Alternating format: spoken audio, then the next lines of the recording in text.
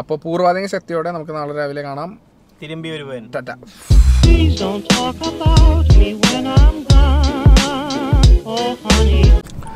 Okay, അങ്ങനെ നമ്മൾ നൈസായിട്ടൊന്ന് നേരം വെളുപ്പിച്ചിട്ടുണ്ട്. അപ്പോൾ നമ്മളെ തോപ്പിക്കാൻ പറ്റില്ലല്ലോ. ഇപ്പോൾ ക്ലൈമറ്റ് എന്തായാലും ഓക്കെയാണ്, മഴയൊക്കെ മാറി നിൽക്കുന്നുണ്ട്.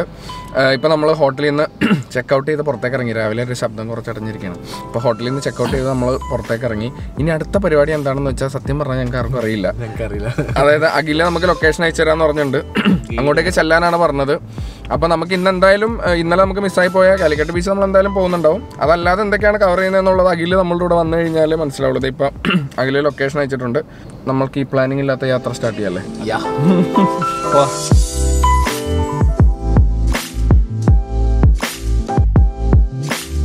അപ്പോൾ നമ്മുടെ ഫസ്റ്റ് പരിപാടി എന്ന് വെച്ചാൽ ലഞ്ച് കഴിക്കാന്നുള്ളതാണ്. നമ്മൾ ആക്ച്വലി ബ്രേക്ക്ഫാസ്റ്റ് കഴിച്ചിട്ടില്ല. എണീറ്റപ്പോൾ തന്നെ 10-10:30 ആയി. പിന്നെ ഇപ്പോൾ കുളിച്ചിറങ്ങിയപ്പോൾ സമയം ഇപ്പോൾ കൃത്യം 12:30 ആയിട്ടുണ്ട്. അപ്പോൾ ലഞ്ച് കഴിച്ചിട്ട് തുടങ്ങണമല്ലേ നല്ലത്. എൻ്റെ അളി ഇതൊന്നും പറഞ്ഞില്ല. അതിൽ ശിവയുടെ ക്യാമറയിൽ സിനിമാറ്റിക് ഷോട്ട്സ് ഒക്കെ എടുക്കാൻ ശ്രമിച്ചുകൊണ്ടിരിക്കുക. അതൊക്കെ ഇവന്റെ വ്ളോഗിൽ കാണാൻ കേട്ടോ. ട്രാവർണിയർ വ്ളോഗ്സ് ലിങ്ക് ഡിസ്ക്രിപ്ഷനിലുണ്ട്. ശിവയുടെ ചെക്കൗട്ട് ചെയ്യാം. അപ്പോൾ നമ്മളിന്ന് കോഴിക്കോടൻ ഊട്ടുപുരയിൽ നിന്നാണ് ലഞ്ച് കഴിക്കാൻ പോകുന്നത്. അവിടെ എന്താണ് സംഭവം എന്നുള്ള അറിയില്ല. അഖിലിൻ്റെ അടുത്തേക്ക് എത്തിയാലേ അറിയുള്ളൂ.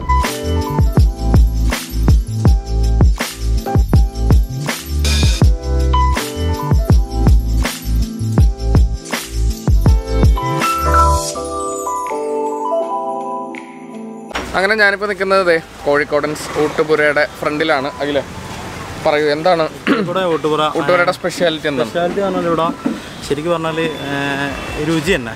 അതല്ലേ, കോഴിക്കോട് നിന്ന് നിങ്ങളാരും വരുന്നുണ്ടെങ്കിൽ നമ്മളെ മാവ് റോഡിൽ തൊട്ടടുത്ത് തന്നെയാണ്. അവിടെ ബസ് ഇറങ്ങിയാൽ നടന്നു വരാനുള്ള ദൂരമേ ഉള്ളൂ. അപ്പോൾ നാടൻ വിഭവങ്ങളാണല്ലോ. അതായത് തനി കോഴിക്കോടൻ സ്റ്റൈൽ. ഓക്കെ, അപ്പോൾ നമുക്ക് ഇവിടെ എന്തൊക്കെയാണ് മെനു, എന്താണ് സ്പെഷ്യാലിറ്റി എന്നുള്ളത് നോക്കാം.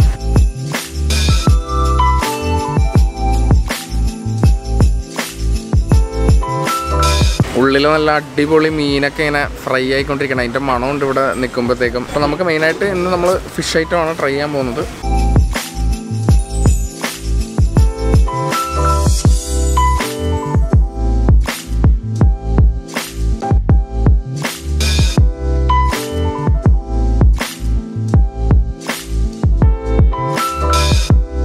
അങ്ങനെ നമ്മളിപ്പോൾ ഊട്ടുപുരയുടെ അകത്ത് ഇരുന്നു.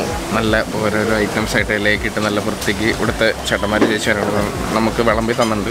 നല്ല മണം. എനിക്ക് ഇതെല്ലാം കൂടി കണ്ടിട്ട് എനിക്ക് തോന്നുന്നു ഇന്ന് എനിക്ക് ഷൂട്ട് ചെയ്യാൻ പറ്റും. അപ്പോൾ നമുക്കിങ്ങനെ ഓരോന്നായിട്ട് ടേസ്റ്റ് നോക്കാം. ഈ 2 മീൻ നമ്മൾ പറഞ്ഞിട്ടുണ്ട്. അയിലയും ഇതിൻ്റെ പേരെന്താ? പപ്പൻസ് എന്ന് പറഞ്ഞ മീനും അയിലയാണ് നമ്മൾ പറഞ്ഞിട്ടുള്ളത്. ആദ്യം ഞാൻ അയില നോക്കാം. അതുലിൻ്റെ പാത്രത്തിൽ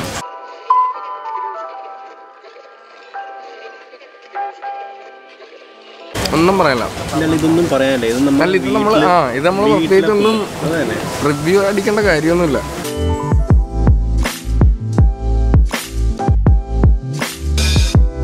ഷൂട്ട് ചെയ്യാൻ വേണ്ടിയാണ് വന്നതെന്നൊക്കെ സത്യം പറഞ്ഞാൽ മറന്നു കേട്ടോ. ഈ 2 മീനും അയില അതെ മപ്പൻസ് എന്ന് പറഞ്ഞ മീനും സൂപ്പറാണ്. ഞാൻ എന്തായാലും ഈ മീൻ ഒരെണ്ണം കൂടി പറയാൻ പോകണം. വേറെ എന്തെങ്കിലും വേണം?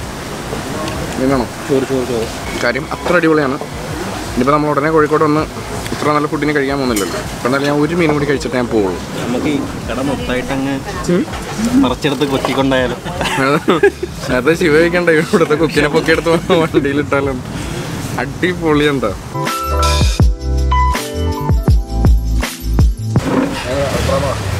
അഭിപ്രായം വരാനുള്ള ഒരു അവസ്ഥയിലല്ല ഞാൻ. ഇതിനകത്തുണ്ടല്ലോ ഒരു കറി പോലും എനിക്ക് ഇഷ്ടമാകുന്നില്ല. എല്ലാം അടിപൊളി. അച്ചാറ് വരെ ഉണ്ടല്ലോ. ഞാൻ സത്യമായിട്ട് കൊടുത്ത് കുക്കിനെ മിക്കവാറും പൊക്കും. ഇതാണ് വീട്ടിലെ ഊണ്. നമ്മളൊന്ന് 100 rupees കഴിച്ചതല്ലേ, അതൊന്നും അല്ല. ഇതാണ് വീട്ടിലെ ഊണ്. തനി മലബാർ ഫുഡ്. ഇല വടിച്ച് നക്കുന്ന കാർത്തിക്. ഇവിടെ വന്നിങ്ങനെ ഇലയൊക്കെ വൃത്തിയാക്കിയിട്ട് പോകാത്തവർക്കെതിരെ നമ്മുടെ മൃണാളെണ്ണം പറയണ പോലെ കേസ് എടുക്കണം. ഇലയല്ല, ഒരു മുള്ളു പോലും തല പോലും ബാക്കിയൊക്കെ പാടില്ല. ഒന്നും ബാക്കിയൊക്കെ പാടില്ല.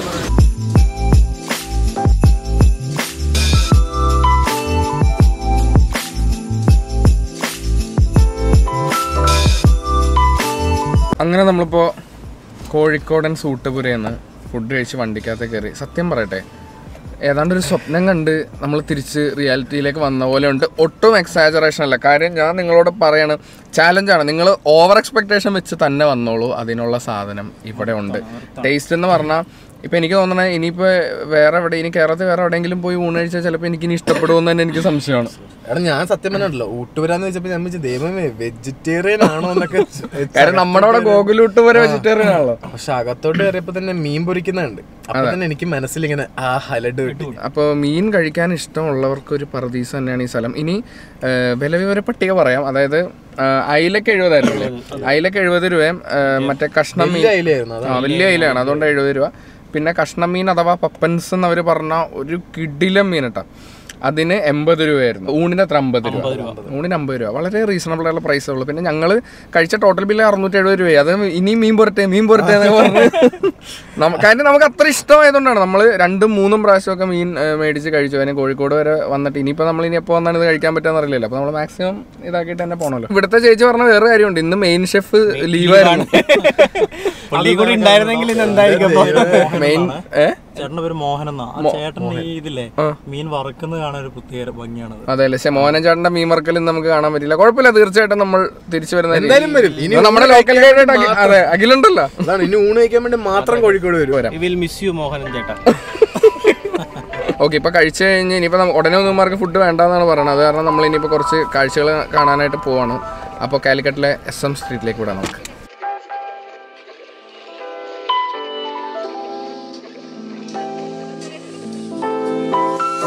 അങ്ങനെ നമ്മളിപ്പോൾ മിഠായി തെരുവിൻ്റെ ജസ്റ്റ് എൻട്രൻസിലേക്ക് കയറിയിട്ടുള്ളൂ.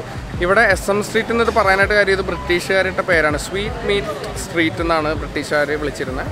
നമ്മളുടെ മലയാളികൾ മിഠായി തെരുവ് എന്ന് വിളിക്കണം അല്ലേ? കാര്യം മധുര എന്താണ് അതിൻ്റെ സംഭവം എന്താണെന്ന് പറഞ്ഞാൽ ഇവിടെ പണ്ട് കാലത്ത് ഫുള്ള് മിഠായികൾ, ബേക്കറി പലഹാരങ്ങളൊക്കെ വിൽക്കുന്ന ഈ കടകളായിരുന്നു SM പണ്ടുണ്ടായിരുന്നത്. അങ്ങനെ ബ്രിട്ടീഷുകാരായിട്ടാണ് സ്വീറ്റ് മീറ്റ് സ്ട്രീറ്റ് എന്നുള്ളത്. പക്ഷേ ഇപ്പം കൂടുതലായിട്ട് ഇവിടെ തുണിക്കടകളാണ്. അതായത് ഇവിടെ കാണാം, അവിടെ കണ്ട തുണിക്കടകളാണ്. മിഠായി കടകൾ കുറവാണല്ലേ? എന്നാൽ നമുക്ക് കാണാൻ പറ്റുമോ നോക്കാം.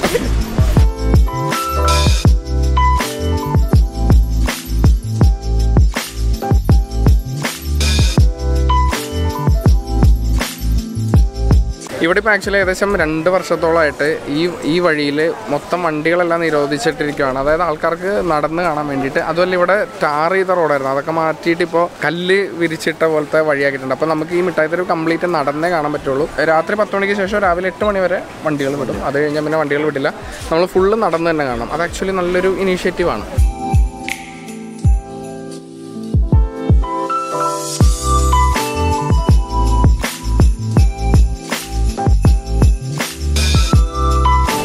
നമ്മുടെ ഇവിടെ ഒരു കടയിൽ നല്ല അടിപൊളി ശുദ്ധമായ കാപ്പിക്കുരു പൊടിച്ച് കാപ്പിപ്പൊടിയാക്കി മേടിച്ചുകൊണ്ട് പോകല്ലോ. നമുക്ക് ഇതിൻ്റെ ഫ്രണ്ടിൽ കൂടി പോകുമ്പോൾ തന്നെ നല്ല കാപ്പിയുടെ സ്മെല്ലാണ്. മിഠായി തെരുവിൽ നമ്മൾ വന്നിട്ട് അഖിൽ പറഞ്ഞ പോലെ തന്നെ മൊത്തം തുണിക്കടയാണ്. മിഠായി കടകളൊന്നും ഇതുവരെ കണ്ടില്ല. എവിടെയാണ് അപ്പുറത്തുണ്ടാവും അല്ലേ? അത് ഒരു സൈഡിലാണ് മിഠായി കടകളുള്ളത്.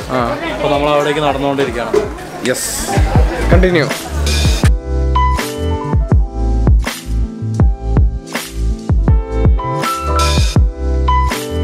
തണ്ണിമത്തൻ, പൈനാപ്പിൾ, മാംഗോ എല്ലാ വെറൈറ്റി അലുവകളും മിഠായി തെരുവ് അലുവാസുണ്ട്. കാലിക്കറ്റ് സ്വീറ്റ്സ്.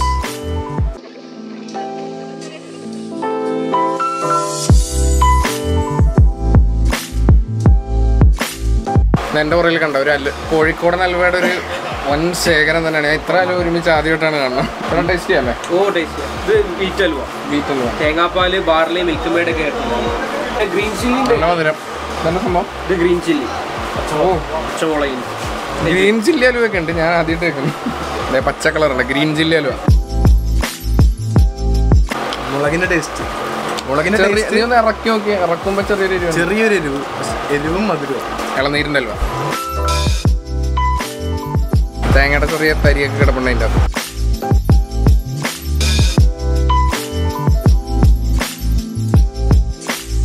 ഇവിടുത്തെ ഈ ഫ്രൂട്ട് അലുവകൾ എല്ലാ വെറൈറ്റീസും മിക്സ് ആക്കി എടുക്കുകയാണെന്നുണ്ടെങ്കിൽ 1 കിലോയ്ക്ക് 200 രൂപയാണ് വരുന്നത്. പിന്നെ ഓരോ ഡിഫറൻറ്റ് അലുവകൾക്ക് ഡിഫറൻറ്റ് റേറ്റ് ആണ്. പിന്നെ സാധാ അലുവകളുണ്ട് എല്ലാ സ്ഥലത്തും കിട്ടുന്ന പോലത്തെ, അത് നമ്മൾ മേടിക്കണമെന്നില്ല, റേറ്റ് കുറഞ്ഞതാണ്. ഇവിടെ വന്നാൽ അത് മേടിച്ചുകൊണ്ട് കാര്യമില്ല. അല്ലെങ്കിൽ എല്ലാം കൂടി മിക്സ് ആയിട്ട് 1 കിലോ ആയിട്ട് എടുക്കുന്നതായിരിക്കും നല്ലത്. 200 രൂപ ഉള്ളതിന്.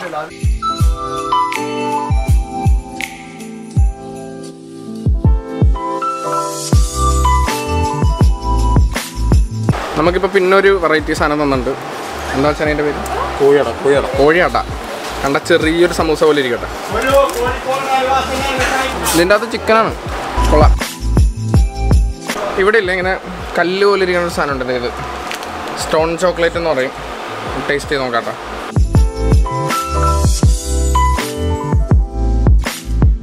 $500 1 കിലോ കയ്യിലിരിക്കുമ്പോൾ കല്ല് പോലെ ഇരിക്കും, വായിലേക്ക് ഇട്ടാൽ അലിഞ്ഞു, കടിക്കേണ്ട ആവശ്യം പോലും ഇല്ല. ഇത് പുറത്തുനിന്ന് തന്നെ ആണല്ലേ? ദുബായിൽ നിന്നൊരു സാധനം. $500 പോവാ.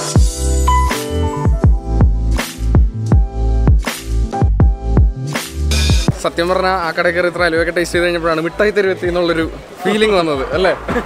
അതെ, ഞാനും ശിവയും വീട്ടിലേക്ക് 1 കിലോൻ്റെ മിക്സ് അലുവ, അതായത് മിക്സ് ഫ്രൂട്ട് അലുവ. എന്തൊക്കെയാടാ? പച്ചമുളക്, പാഷൻ ഫ്രൂട്ട്, അതെ മിക്സ്.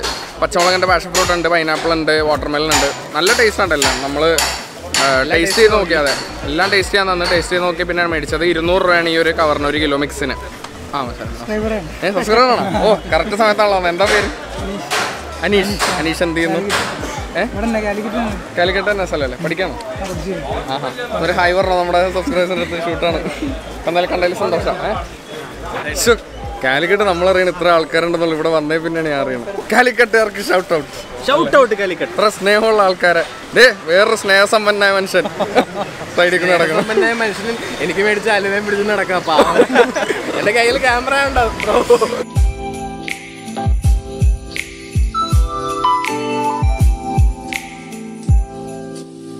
നമ്മളങ്ങനെ ഫുള്ളൊരു റൗണ്ട് അടിച്ച് തിരിച്ച് തുടങ്ങിയ സ്ഥലത്ത് തന്നെ വന്നിട്ടുണ്ട്. അപ്പോൾ തിരിച്ച് ഈ സമയം കൊണ്ട് വന്നപ്പോഴത്തേക്ക് ഇവിടെ അത്യാവശ്യം നല്ല രീതിയിൽ, നമ്മൾ ആദ്യം വന്നപ്പോൾ ഉള്ളതിനേക്കാളും നല്ല രീതിയിൽ ആൾക്കാരെ തിരക്ക് കൂടിയിട്ടുണ്ട്.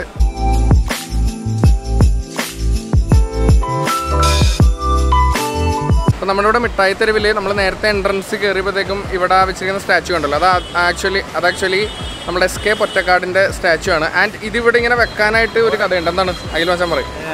ഒരു ദേശത്തിൻ്റെ കഥ, SK പൊറ്റക്കാടിൻ്റെ കൃതി നമുക്ക് എല്ലാവർക്കും അറിയാമല്ലോ. അതിൽ ഏറ്റവും കൂടുതൽ പ്രതിപാദിച്ചിട്ടുള്ള നമ്മുടെ SM സ്ട്രീറ്റ്, അതിൽ കോഴിക്കോടിനെ പറ്റിയുള്ള ഒരു കഥയാണ് ഒരു ദേശത്തിൻ്റെ കഥ.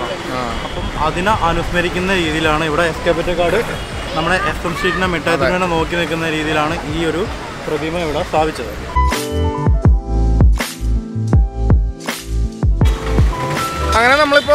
അങ്ങനെ നമ്മളിപ്പോൾ മിഠായി തെരുവിൽ നിന്ന് ഇറങ്ങി മാനാഞ്ചിറ മൈതാനത്തേക്ക്, ഇത് ഈ കാണുന്നതാണ് മാനാഞ്ചിറ മൈതാനമാണ്. അപ്പോൾ അതിൻ്റെ എൻട്രൻസിലേക്ക് നമ്മൾ നടന്നുകൊണ്ടിരിക്കുകയാണ്. നല്ല രസമുണ്ട്. അവിടെ കുറേ ആൾക്കാരൊക്കെ വന്നിരിക്കുന്നുണ്ട്. അപ്പോൾ നമുക്ക് ജസ്റ്റ് അതിൻ്റെ അകത്തേക്കൊന്ന് കയറാം.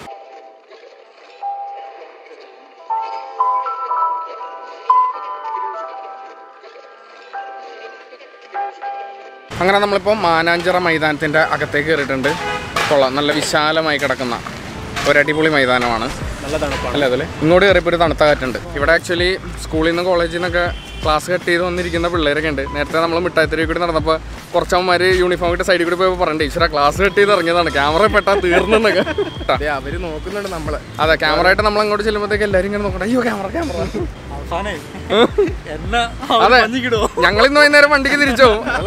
അഖിലിനെ പിടിക്കോട്ടെ, അഖിൽ ഇവിടെ ഉള്ള ആളാണ്, സൂക്ഷിച്ചു വെച്ചാനെ.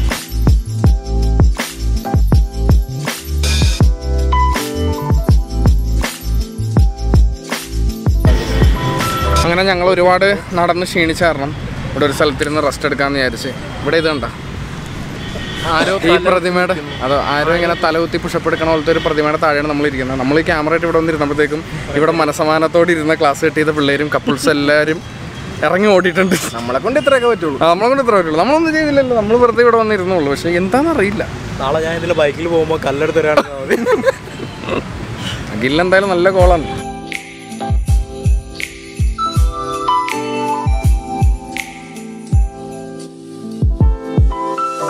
നമ്മളിപ്പോൾ നിൽക്കുന്നതാണ് മാനാഞ്ചിറ എന്ന് പറയുന്നത്. ഇതാണ് ആ വെള്ളം കെട്ടി നിൽക്കുന്ന. ഇന്നലെ രാത്രി നമ്മൾ ഇതിനെ ചുറ്റിപ്പറ്റിയൊക്കെയാണ് പോയത്. പക്ഷേ രാത്രി ഏതായിരുന്നത് ഏതെന്താണെന്നൊന്നും മനസ്സിലായില്ല.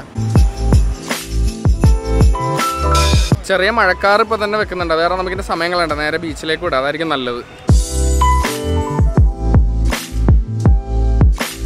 അപ്പോൾ നമ്മൾ കാലിക്കട്ട് ബീച്ചിലേക്ക് പോണേക്ക് മുമ്പായിട്ട് ഇവിടുത്തെ ഫേമസ് ആയിട്ടുള്ള കലന്തൻസ് ജ്യൂസ് ഷോപ്പിൽ നിന്ന് ജ്യൂസ് കുടിച്ചിട്ട് പോകാമെന്ന് വിചാരിച്ചു. നമ്മളിപ്പോൾ അങ്ങോട്ട് പോവാണ്. നമ്മളിപ്പോൾ കലന്തൻസ് ജ്യൂസ് ഷോപ്പിൻ്റെ അകത്താണ്. ഇതാണ് ഇവിടെ തിക്ക. നമ്മുടെ കേരളത്തിൽ ആദ്യമായിട്ട് ഷേക്ക് ഇൻട്രൊഡ്യൂസ് ചെയ്ത് ഇവിടെയാണ്. അത് ഇക്കയുടെ സാധനം തുടങ്ങിയ. ആൻഡ് കലന്തൻസ് ജ്യൂസ് ഷോപ്പ് നമ്മുടെ എറണാകുളത്ത് വരുന്നുണ്ട്. അത് ഏത് ഭാഗത്തേക്കാണ് വരുന്നത്? പാലാരിവട്ടത്തായിട്ട്. അടുത്ത മാസം ഓപ്പൺ ആവും അല്ലേ? ഓക്കെ, അപ്പോൾ അടുത്ത മാസം നമ്മളുടെ കൊച്ചിയിലും ഇവരുടെ റിനോവേറ്റ് ചെയ്ത ഷോപ്പ് വരുന്നുണ്ട്. അപ്പോൾ നമുക്ക് എന്തായാലും ജ്യൂസ് കുടിച്ച് നോക്കാമല്ലോ. ഓക്കെ,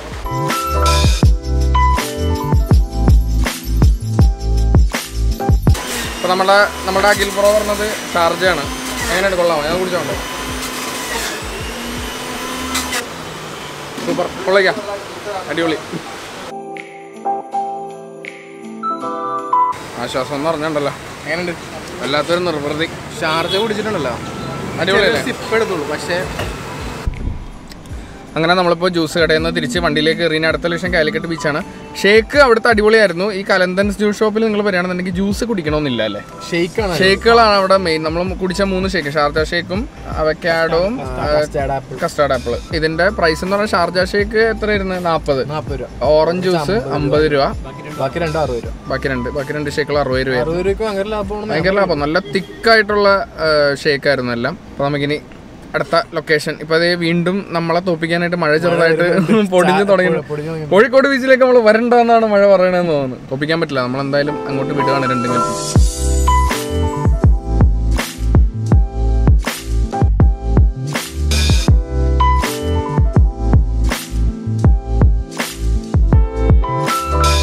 അങ്ങനെ കാലിക്കറ്റ് ബീച്ച് ഷൂട്ട് ചെയ്യാനായിട്ട് നമ്മൾ പിന്നെയും വന്നു. ഇപ്പോഴും ഇവിടെ ചെറുതായിട്ട് മഴ പൊടിയുണ്ട്. എന്താണെന്നറിയില്ല, ബീച്ചിന്റെ സൈഡിലേക്ക് വരുമ്പോൾ അപ്പം മഴയാണ്. എന്തായാലും നമുക്കൊന്ന് ഇറങ്ങി നടക്കാം. അതില്ലേ 2 കൽപ്പിച്ച്.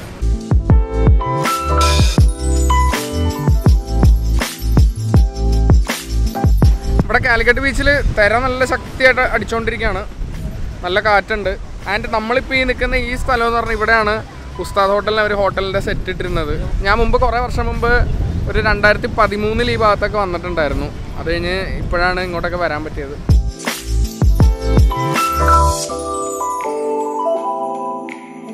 അപ്പോൾ നമ്മളുടെ കാലിക്കറ്റ് ബീച്ചിൽ വന്നപ്പോൾ നമ്മളെ കുറേ എല്ലാവരും കോഴിക്കോടല്ലേ? കോഴിക്കോട്. ഓ, മലബാർ ഡിസ്ട്രിക്ട് തന്നെയാണ്. നമ്മളെ മലബാറുള്ള ചങ്കുകളാണ് എല്ലാവരും. ഇവിടെ വന്ന പിന്നെ എൻ്റെ ചാനലിൻ്റെ പേര് വെച്ച് സബ്സ്ക്രൈബ് ചെയ്തിട്ടില്ലേ? ചെയ്യൂല്ലേ? അപ്പോൾ എവിടെയാണ് എല്ലാവരും വർക്ക് ചെയ്യണം? എല്ലാവരും എയർപോർട്ട്. എല്ലാവരും ജെറ്റ് എയർവേസിന് സ്റ്റാഫാണ്. ഇപ്പോൾ മാറിയാ? ഓ, ജെറ്റ് എയർവേസ് കൂട്ടിയല്ലേ? ശരിയാണ്. എന്നാലും കാണാൻ പറ്റിയ സന്തോഷം. ഒരു വലിയ ഹായ് എല്ലാവരും കൊടുത്തവരും വെച്ചിട്ട്. ഒരു കാര്യം പറയാണ്ടിരിക്കാൻ വേണ്ട, അഖിൽ മച്ചനോട് ചേർത്ത് പറയണം. അതായത് കോഴിക്കോട് എന്നല്ല, പൊതുവെ മലബാർ ഡിസ്ട്രിക്റ്റിലുള്ള ആൾക്കാരുടെ സ്നേഹം അല്ലേ? നമ്മൾ പറഞ്ഞാലും തീരില്ല. നമ്മുടെ കൊച്ചിയിലൊന്നും എന്നുവെച്ചാൽ ആൾക്കാർക്ക് സ്നേഹമില്ല എന്നല്ല, പക്ഷെ ഇവിടെ ഒരു പ്രത്യേക സ്നേഹം അല്ലേ? നമ്മളെ സൽക്കരിക്കാനുള്ള ഒരു മനസ്സ്. അല്ലെങ്കിൽ ഇപ്പോൾ നമ്മളിങ്ങനെ ക്യാമറ ആയിട്ടൊക്കെ നിൽക്കുമ്പോൾ വളരെ ഫ്രണ്ട്ലി ആയിട്ട് നമ്മളോട് ചാനൽ ഏതാന്ന് ചോദിക്കുക, സബ്സ്ക്രൈബ് ചെയ്യുക, സപ്പോർട്ട് ചെയ്യാൻ. അവരിപ്പോൾ മിഠായി തെരുവിൽ ആ ചേട്ടനും പറഞ്ഞു, മിഠായി തെരുവിൽ വീഡിയോ വന്നു കഴിയുമ്പോഴത്തേക്കും അവിടെ എല്ലാം നമുക്ക് ഡീറ്റെയിൽ ആയിട്ട് പറഞ്ഞു തരുന്നുണ്ട്. ഭയങ്കര എന്തൂസിയാസ്റ്റിക്. സബ്സ്ക്രൈബേഴ്സ് എല്ലാവരും സബ്സ്ക്രൈബ് ചെയ്യാന്നൊക്കെ പറഞ്ഞിട്ടുണ്ട്. അപ്പോൾ നിങ്ങളുടെ സ്നേഹത്തിന് മുമ്പിൽ ഞങ്ങൾ തോറ്റു പോവുകയാണ്. Thank you so much Malabar ഡിസ്ട്രിക്റ്റിലുള്ള എല്ലാവരും. അപ്പോൾ കാലിക്കറ്റ് ബീച്ചിൽ നമുക്ക് വേറൊരു മച്ചാനെ കൂടി കിട്ടിയിട്ടുണ്ട്. രഞ്ജിത്ത് എന്നാണ് പേര്. നമ്മളുടെ അഖിലിൻ്റെ ഫ്രണ്ടാണ്. അപ്പോൾ നമ്മളെ കാണാൻ വേണ്ടി കാലിക്കറ്റ് ബീച്ച് വരെ വന്നാണ് വർക്കൊക്കെ കഴിഞ്ഞ്. താങ്ക് യു സോ മച്ച് മച്ചാനെ വന്നതിൽ. അപ്പോൾ നമ്മുടെ എല്ലാ സബ്സ്ക്രൈബേഴ്സിനോട് ഒരു ഹായ് പറഞ്ഞു. സ്ഥലം എവിടെയാണ് വീട്? കോഴിക്കോട് തന്നെയാണ്. കോഴിക്കോട് ജസ്റ്റ് ഒരു 12 കിലോമീറ്റർ മാറി കുന്നമംഗലം എന്ന് പറഞ്ഞ സ്ഥലത്ത്. അതെ, ഇവർ രണ്ടുപേരുടെയും കൂടി വ്ളോഗ്, അഖിലും രഞ്ജിത്തും കൂടി ചെയ്യുന്ന വ്ളോഗ് വരും. എന്നാണ് വരുന്നത്? ഡിസംബർ 2. നിങ്ങൾ പുതിയ ചാനൽ സ്റ്റാർട്ട് ചെയ്യുന്നല്ലേ? ഫസ്റ്റ് വീഡിയോ അല്ലേ?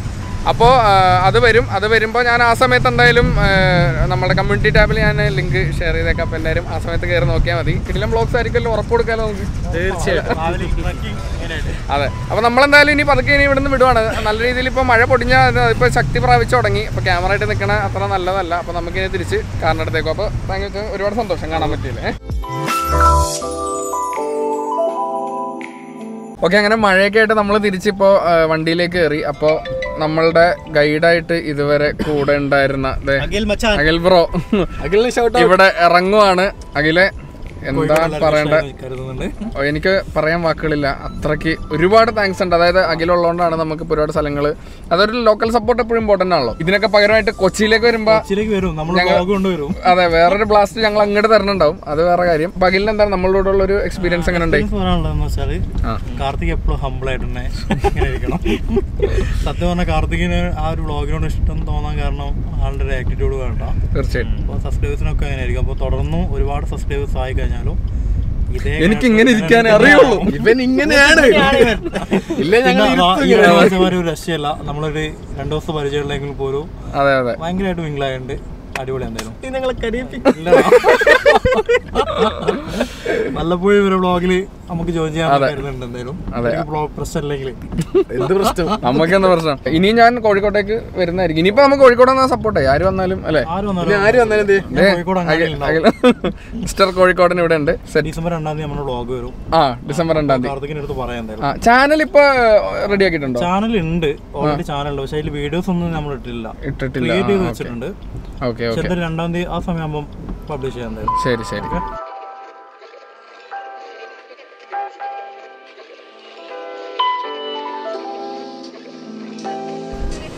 അങ്ങനെ 2 ദിവസത്തെ നമ്മളുടെ കോഴിക്കോട് സന്ദർശനം, വളരെ ചെറിയ രീതിയിലുള്ള കോഴിക്കോട് സന്ദർശനം ഇന്ന് അവസാനിക്കുകയാണ്. നമ്മളുടെ എപ്പിസോഡ് ഇന്ന് ഇവിടെ തീരുവാണ്. ഇനിയിപ്പോൾ ഞങ്ങൾക്ക് തിരിച്ച് കൊച്ചിയിലെത്തണം. ഇപ്പോൾ സമയം വൈകുന്നേരം 5:15 ഇനിയിപ്പോൾ തിരിച്ച് കൊച്ചി എത്തുമ്പോഴത്തേക്ക് എങ്ങനെ വന്നാലും രാത്രി 10 മണിയാവും. അപ്പോൾ നമ്മളിനിയിപ്പോൾ തിരിച്ചു വന്നു. അടുത്ത വ്ളോഗിൽ കാണാം. ഇനിയും അടുത്ത യാത്രകളൊക്കെ വരുന്നുണ്ട്. അപ്പോൾ സ്റ്റേ ട്യൂൺഡ്. കിഡ്ലം വ്ളോഗ്സ് ഇനിയും വരുന്നുണ്ട്. നമ്മളുടെ ഇവിടെ നെവർ എൻഡിങ് ഫണ്ണാണല്ലോ അല്ലേ? എന്റെ വ്ളോഗ് കൂടെ കയറി ചെക്ക് ചെയ്ത്. അതെ, ശിവയുടെ ചാനലിന്റെ ലിങ്ക് നമ്മൾ ഡിസ്ക്രിപ്ഷനിലുണ്ട്. കയറി ചെക്കൗട്ട് ചെയ്യുക. ഇടത് വണ്ടിയുണ്ട്, നീ ജസ്റ്റ് മുമ്പോട്ട് എടുത്തോ. അപ്പോൾ അത് പറഞ്ഞുകൊണ്ട് വീണ്ടും ഒരു അതിമനോഹരമായ വ്ളോഗിൽ നിന്ന് നമ്മൾ സൈൻ ഔട്ട് ചെയ്യാണ്. Thank you so much for watching The Humble Musician. I'm Karthik Krishnan. Shiva. Atul. I'll see you in my next video. Until then, take care. Bye bye.